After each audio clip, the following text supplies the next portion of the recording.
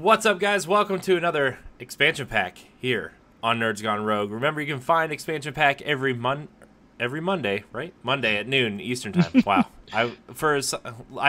Look, we got a new background for the show, and like it looks a lot like the Nintendo Power Block one, just because it's the Nintendo spin-off show, and it's like, man, it messed me up real quick. But it's okay. You can find it Mondays at noon Eastern time here on youtube.com/NGRradio and NGRradio.com. Joining me as always, Eddie V, Edward Varnell, that retro. Hello, code. everybody. Ed, I found a super interesting article on Nintendo Everything. And, you know, a lot of these fan sites, you kind of take everything with a grain of salt or whatever. Yes. But, you know, I haven't prefaced you because I want a honest reaction from you. And so I'm just going to read this article. This is about Monolith Soft's next project, right? So we've heard rumblings that they want, not that it's happening, but they want to port Xenoblade X and the original game to Switch at some point. Like they've made that clear that they want to do that. But this is about their new project. So Monolith Soft interested in Xenoblade sequel, Xenoblade X sequel, and an original project. The physical version of Xenoblade Chronicles 2 soundtrack debuted in Japan this week, as of this recording, which was May 24th, 2018. Included inside is a booklet which features a discussion with Monolith Soft boss Tetsuya Takahashi and Kojima, who has been a director on all the Xenoblade games. It's not entirely clear which of the two said it, but it sounds like Takahashi spoke about his interest in future projects. He mentioned wanting to create another Xenoblade sequel, a sequel to X, and also makes a brand new original project from scratch. Where this is not the article. This isn't the article I wanted. But anyways, he said something about bringing a project to Nintendo that would push the boundaries about what was allowed to be on Nintendo. He wanted to stretch the boundaries and make it action-oriented, erotic, and push the boundaries of what is allowed on the hardware. Now, what does that mean to you in this original project? I'm going to try to find the article for this original project, but what does this mean to you? I think they want to try to tell a more mature adult, not adult, but more a mature story, and not make the game focus on sex, but explore maybe something that deals with intimacy and closeness, and make the theme more, because that's one thing about Nintendo, that they focus in on fun, and you know they don't really focus too seriously on narrative and story. But when they work with other partners and stuff, and they want to bring that material in, they actually can. If you look at Nintendo being shocked, people were shocked with Nintendo partnering up with Platinum and Sega to bring Bayonetta 2, and seeing how that all turned out. Nintendo only funded that game. Yeah. It wasn't from their developers. With Monolith Soft, because Nintendo, they're one of Nintendo's developers. They don't know if they can actually push a game that's T-rated. Yeah, that was N-rated. I found the article, by the way. I was looking on the wrong website. Xenoblade developer Monolith Soft wants to make a, quote, violent, erotic, and heavy M-rated game for Nintendo. The Xenoblade Chronicles 2... With Xenoblade Chronicles 2 out of the way, Monolith Soft has been thinking about their next major project. What exactly this might be remains to be seen, but studio head Tetsuya Takahashi wants to make a, quote, violent, erotic, and heavy M-rated game. One that pushes the boundaries of what is normally permitted by Nintendo. It isn't explicitly clear whether or not he's referring to another Xenoblade title with a different direction or a completely brand new property that may or not be another RPG. But he really wants to push the boundaries of what Nintendo offers to their players. So, of course, they're focusing more on the female body and see what they can explore with that. Um, Even though all that stuff sounds great, it sounds attractive to people when they hear something bloody and violent stuff. It's still gonna come down to how well the game plays. You can have all of that in it, and if the gameplay looks janky, they're not going to even look forward to what they are going for all the blood and violence and the eroticism and stuff. Nintendo is just like, well, if this is your idea, you guys want to bring it to us and let it be allowed on the system, you guys will have to actually make sure that because I don't think it will cause any controversy. I think it would be more people will be surprised that Nintendo will be allowing this to be on the system, and what could be censored, what can't be censored. Because you got to think about it. Is it going to be acceptable in Japan and not America or Europe, or is it acceptable in America but not really in Japan?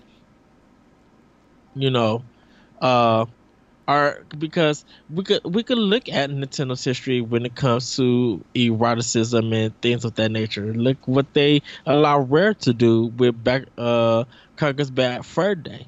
Mm-hmm. That came on N64, and it was supposed to be treated as, pushing the boundaries of taking something that's cute as a mascot and giving them this world.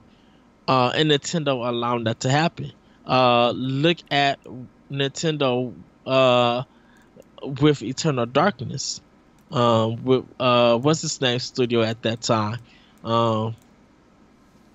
How they allowed that to be on the GameCube, and even though that developer wasn't a part of Nintendo, they still got an M-rated game from them to be on the system, And I don't know if the Metal Gear Solid one was an M-rated game. It might have been.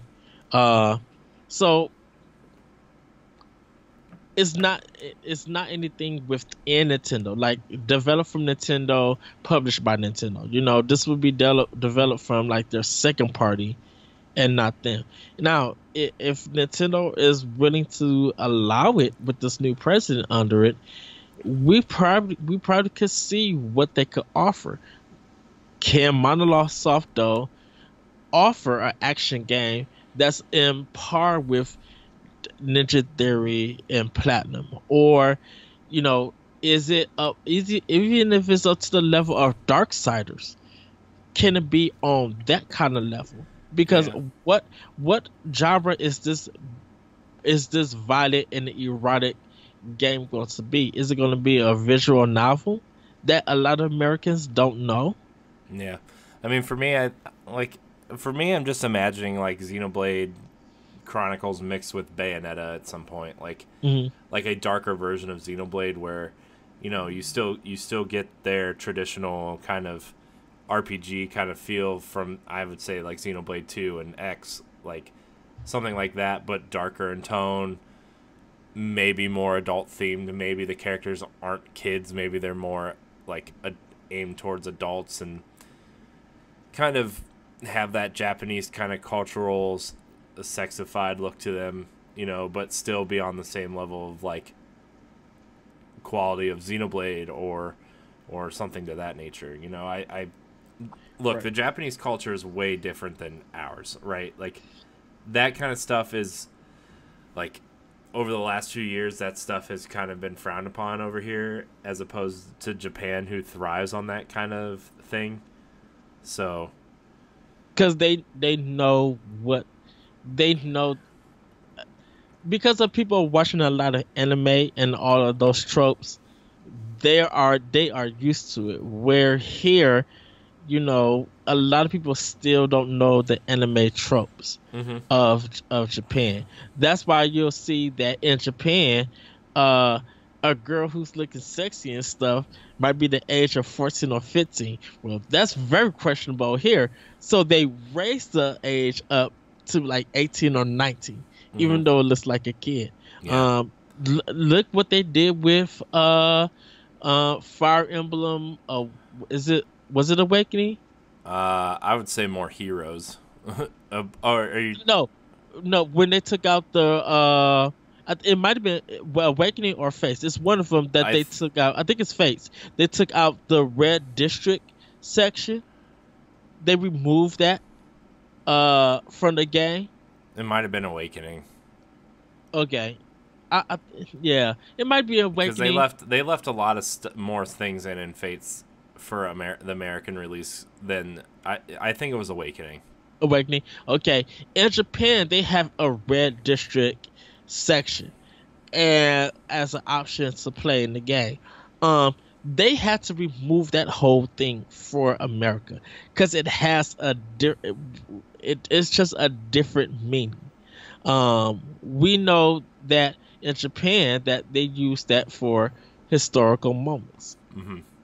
And we've seen it in movies, we've seen it in their anime, and we kind of understand what that Red District section or Red District Light means in feudal Japan. Here, because anyone could, anyone who was into the Fire Emblem series, they that would be very problematic here because it's seen as like it's seen as prostitution, and that wouldn't be a good look for Nintendo.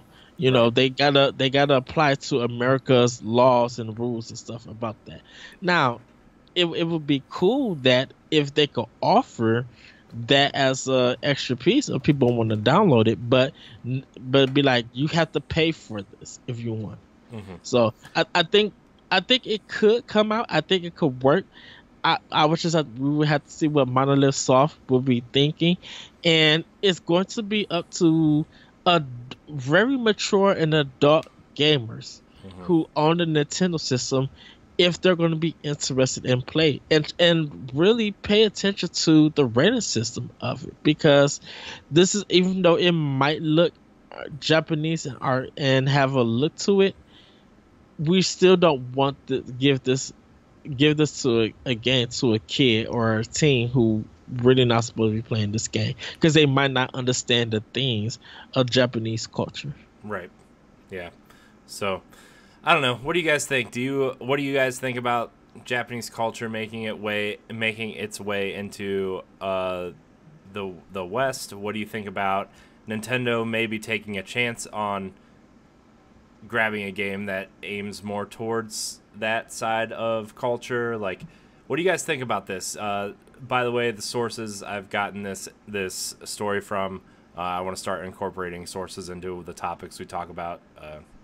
I've tried to do it on the podcast, but on Expansion Pack when we talk about a story, it's been kind of haven't been doing a good job. So my Nintendo news, Nintendo everything, and then there's a few Reddit posts as well about people talking about this game. So what do you guys think? Where do you want to see Monolith's next game go? Do you want to see this as a more mature Xenoblade style story? So let us know. Leave a comment. Like, subscribe, and share.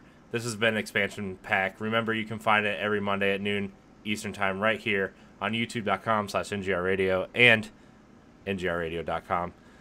Thanks, Ed, for joining me. Thank you guys for watching. And until next time, we love you. Bye, everybody.